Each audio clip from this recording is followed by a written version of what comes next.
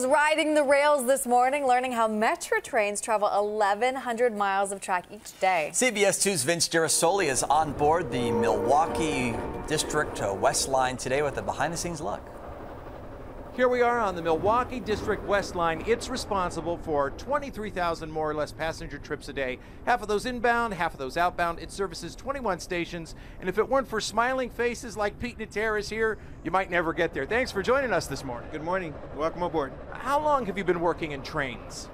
Oh, just about 30 years. Okay. And I'm curious about how your day has changed over all those years. What's so different about what you do now? Oh, ridership has gone up quite a bit and stuff with the price of fuel and stuff.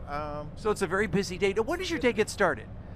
This particular assignment starts at 5 o'clock in the morning and runs through 6:30 tonight.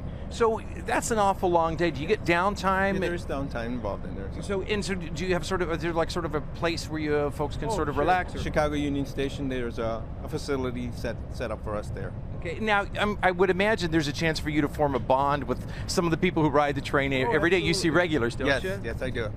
And what's that like, getting to know people over the years?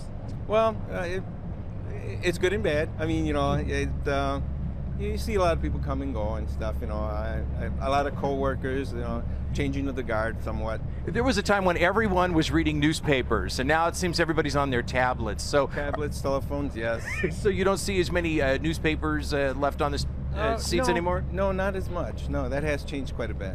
Okay. So here's Pete's smiling face. He's helping all the commuters on the Milwaukee District West Line get into the city this morning. And thank you for letting us bother you while you have to get your work done. Not at all. Okay. More coming your way as we ride on into the city. Thank you, Vince. I think it's the perfect way to start and end your day on public transportation. Read, drink your coffee. On the train. I love it. That's it. Thank you, Vince.